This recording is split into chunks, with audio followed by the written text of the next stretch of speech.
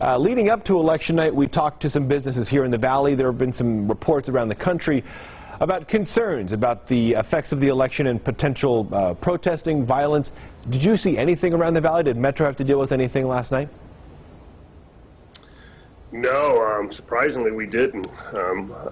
We were basing everything off what you heard and what you just described, and we thought we were going to have some concerns with the anarchists disrupting the polling locations, but thankfully we didn't. We had a very comprehensive plan put in place in conjunction with the Secretary of State and the Attorney General, and we ensured that we had officers available in case we were called, and thankfully nothing happened. So that gives me some pride in our community and people, how they deal with what's going on in the nation. So, but yet we still have a couple days to go, obviously, because decisions haven't been completely made, and hopefully it's not contested, and which causes us some concerns in going forward. So we're going to have all the resources still in place to deal with it for the next few days until we can finalize the vote across the nation and people make a decision how they're going to act.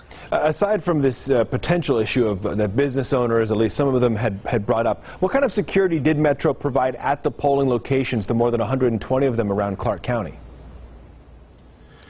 Yeah, that's a good question. So there was concerns that we were going to be oppressive if we were present and people could see us there staged at the polling location. So we made a point of staying out of people's view, but able to respond quickly if needed. And so it was mostly just a drive-by type mode that we were in, just to be aware, present, and able to respond in a timely manner. So other than that, that's all she wrote, basically. We had a department operations center stood up, similar to what we do with New Year's Eve, so we have a lot of resources to bear if needed via a phone call, a quick phone call. We can bring all those resources to play. And we had, internally, the detectives were all outfitted in uniforms in case we needed to respond in a timely manner, similar to what we do with other major events like New Year's Eve.